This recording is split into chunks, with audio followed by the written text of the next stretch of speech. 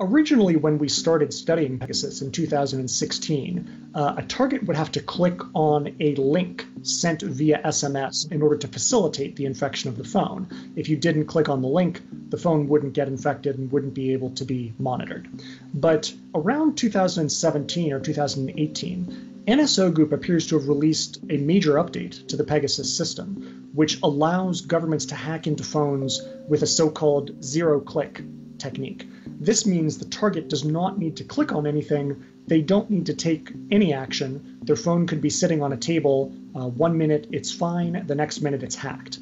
And once it's hacked, the government can access everything on the phone. They can get messages, they can turn on the microphone and listen into conversations happening near the telephone. They can take pictures through the camera, they can take passwords, contacts, track GPS location. Basically anything you can do as the owner of the phone or you can see, the operator of the spyware can do or see. A major hub for this technology is Israel.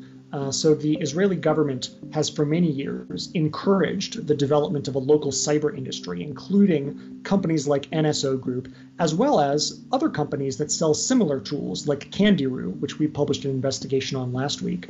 And this whole ecosystem of companies, it's not just like there's one bad apple company that's selling to repressive governments who are then using it against journalists. It's a systemic problem with the whole industry. And I think there needs to be regulation and action from the Israeli Ministry of Defense and the Israeli government, as well as governments around the world. But most prominently in Israel, there needs to be action by the government to bring the entire industry under greater control.